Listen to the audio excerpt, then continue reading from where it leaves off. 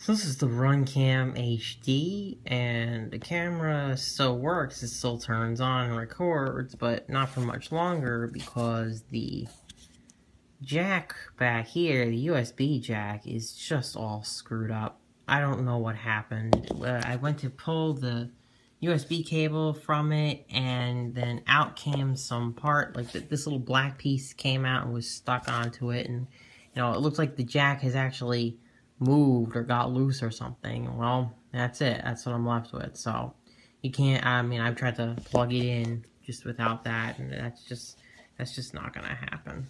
It just doesn't work. The connection is just not there. So this is just not charging anymore. This little piece came out.